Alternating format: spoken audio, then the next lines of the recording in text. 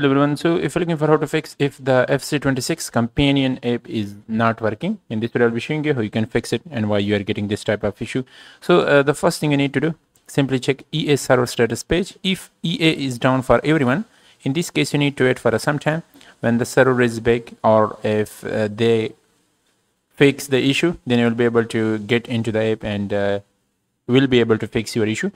But if it's not from the EA side and you are the one to face this issue, in this case you need to locate the game or app icon, hold the app icon, go to the app info.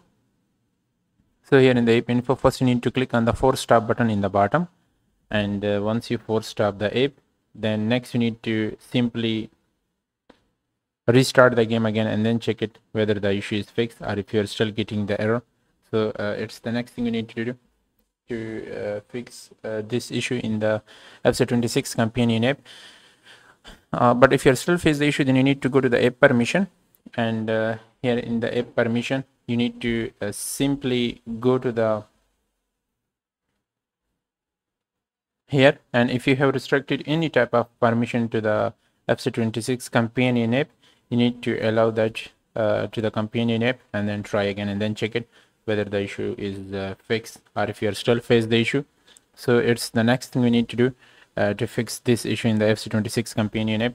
Also you need to go to the storage, and then here in the storage you need to clear the cache and data of the app.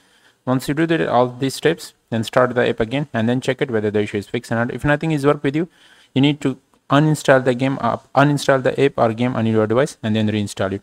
And also make sure to update the app to the latest version. So simply go to the Play Store, and if there is any update available for the FC26 companion app, you need to update to the latest version and then try again. Hope this video helped you. If you have any other question, leave a comment below. See you in the next video.